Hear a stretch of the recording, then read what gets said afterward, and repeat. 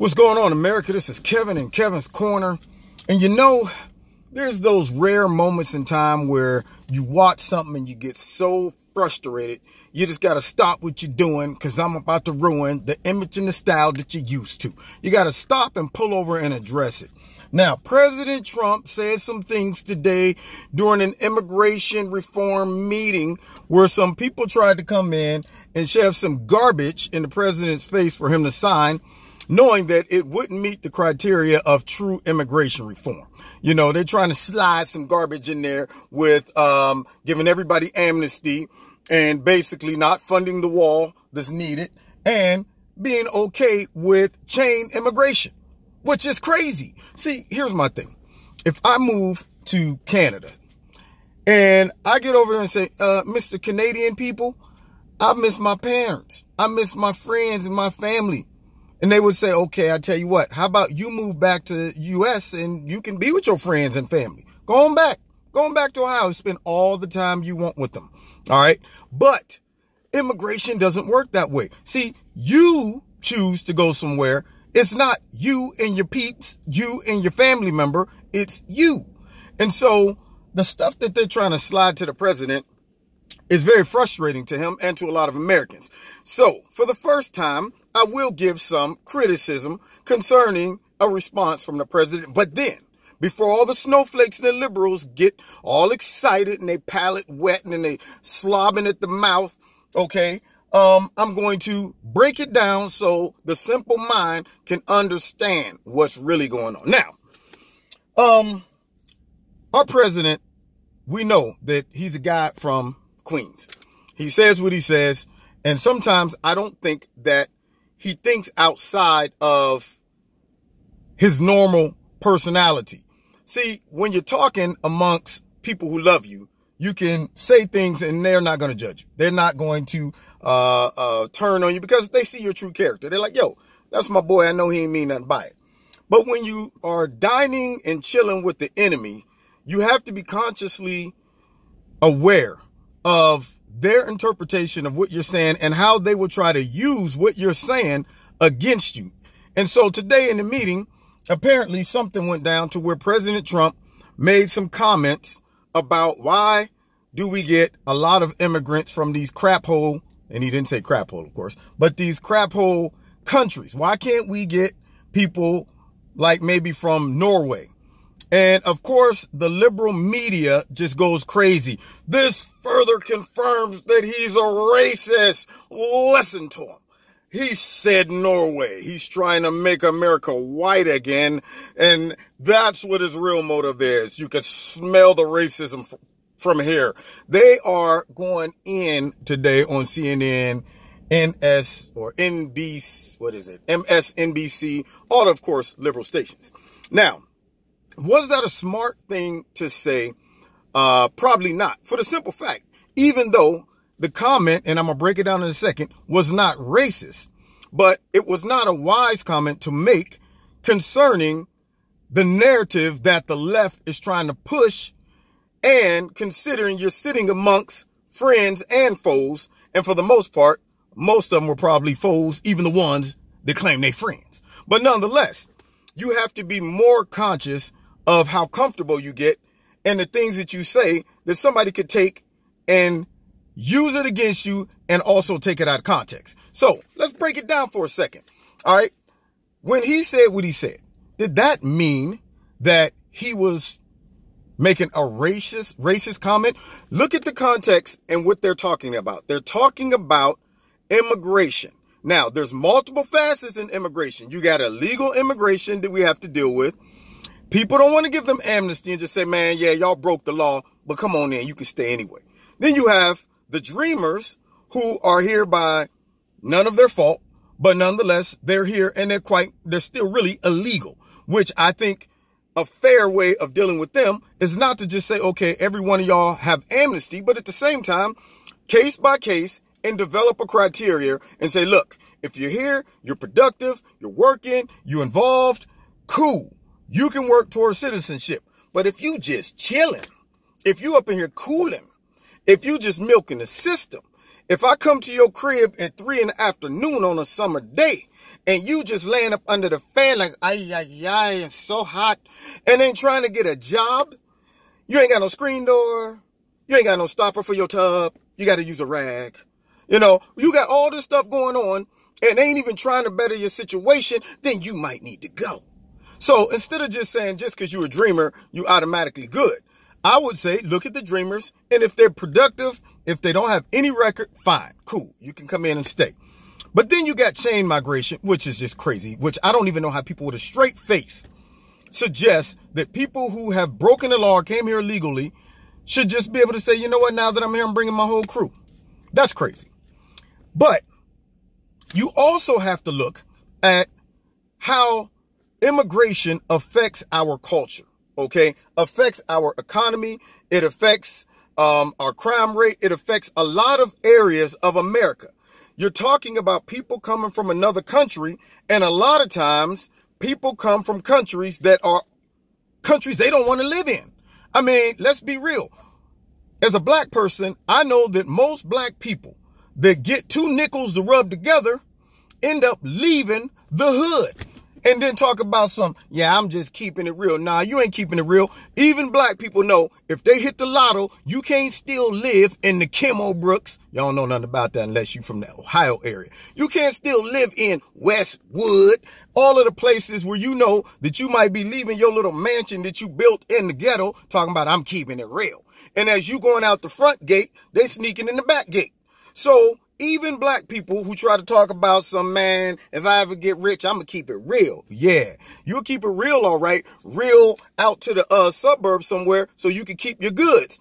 So it is common for people to say, if I'm living in a mess, I want to go somewhere else and live. But what if the place you're going to, you are not going to be more productive to that environment, but instead you're going to bring some baggage that is going to impact that environment in a negative way.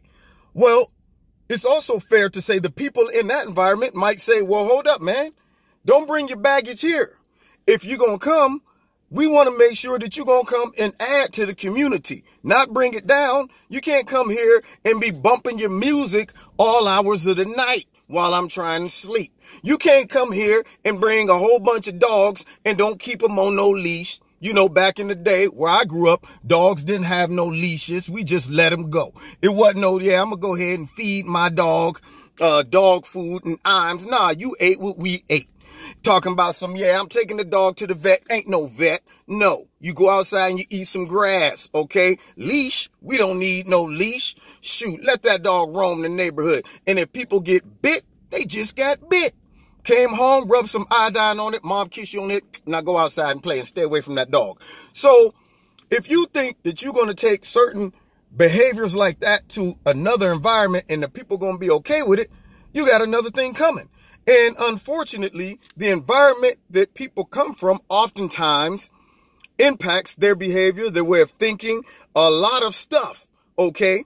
So when Trump said, why do we always have to accept immigrants from crap holes, it's not saying that just because these immigrants are black or from certain places of Africa, or just because these immigrants are from Mexico, just because these immigrants are from Haiti, then just based off of their race, we don't want them here, okay? Because see, if it was, I don't like people that are black or Mexican or whatever, then the comment would have been like, how about we start getting rid of the black and the Mexicans and all of the other Americans of color? Let's get rid of them and send them back to those other places because we don't want them here.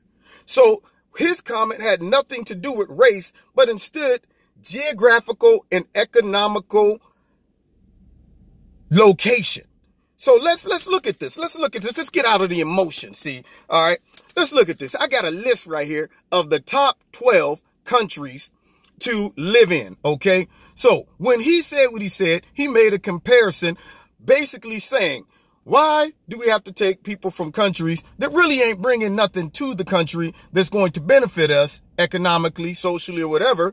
But instead, why can't we, and he used an extreme reference, a place like Norway, okay? Now, the first thing the mind goes to when you're looking for reasons to hate Trump is, you know what? He said Norway because the Norwegians are all white and have blonde hair and blue-eyed. And that just goes to prove that he's Hitler. Hell, Hitler. Immediately. But instead, let's look at some facts and get the emotions out of it. Because guess what? There aren't a lot of people leaving their country to run to Haiti. There's not a lot of people leaving their country to run to Mexico. You don't see a lot of Americans, black, white, not even real Mexicans are running back over into Mexico. They're coming to America because their country is messed up. So they're going, let's go to a better place. But oftentimes they don't bring anything to the country that is going to make our culture, make our economy run better. Oftentimes that puts a burden on our economy. Not only that, a lot of times they're here illegal, which breaks the law. And I don't see why we even arguing that. But anyway, let's go back to my list. Number 12, Hong Kong. Number 11, the US. Number 10, Canada. Number 9, Iceland. Number 8, Ireland. Number 7, Netherlands. Number 6, Singapore. Number 5, Denmark. Number 4, Germany. Number 3 is Switzerland. Number 2, Australia. And guess what? The number 1 place that is voted for people to live in is Norway. So Trump was referencing a country that appears to have it together. The life expectancy is longer in Norway. Their healthcare system works. People are happy. They're walking around going, I'm glad to be Norwegian. Glad to be here. Okay. You don't see Norwegians leaving their area because the place is a mess. They're happy to be there. So I'm sure if they're happy to be there, for them to come somewhere else, they're going, really, I had no reason to leave my country, but I'm coming to America because of a reason. I either am coming for a job, I'm coming to impact, I'm coming because I'm a scientist, I'm coming to bring something to add to the culture or the economy. All right. So for people to immediately go straight to racism, immediately, that means he's racist. He wants an all-white society. If that is the case, then he would have included the already mixed culture that's here in America legally and as American citizens. He would have said, hey, man, forget just bringing black and Mexican people from other countries. We got too many of them here already. Let's get rid of them. Send them back over there.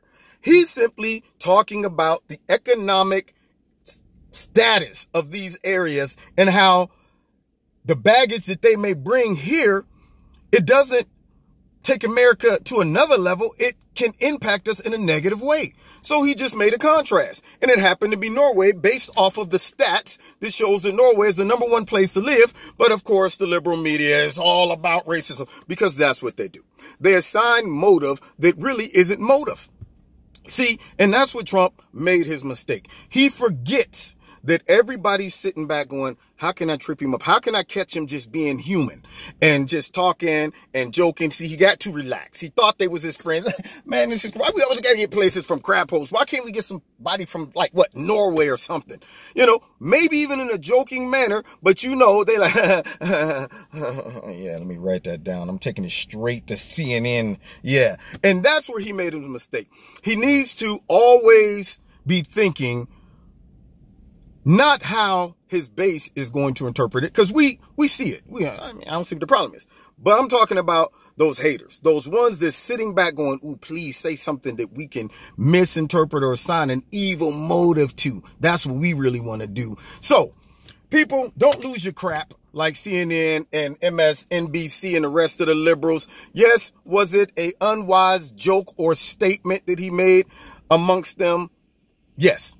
Based on the fact that they're pushing a false narrative and they want to hate him and get him out of there anyway. But was it racist? See, and that's where it gets tricky. And that's what makes everybody mad when it comes to talking about complicated issues, because you can't make comments and people don't say, oh, what you mean by that?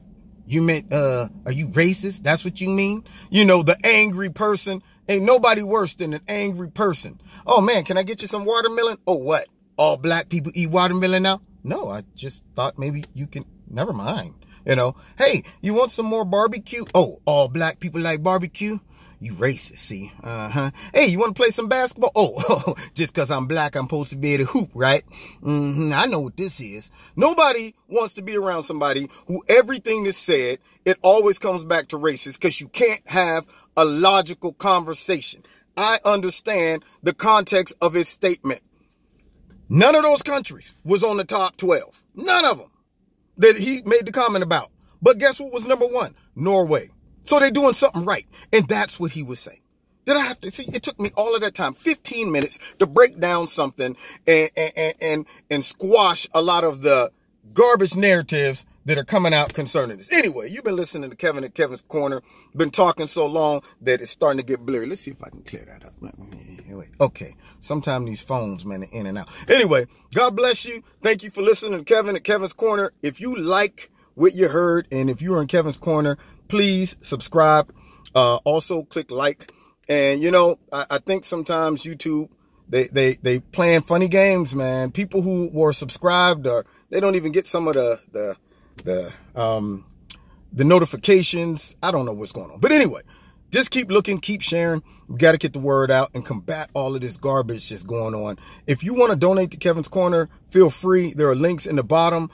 Just click the link and you'll be able to donate to Kevin's Corner, and we'll keep these videos going. God bless you, and I'll see you next time. Make me so mad. If America keep going the way it's going, I'm going to be moving to Norway.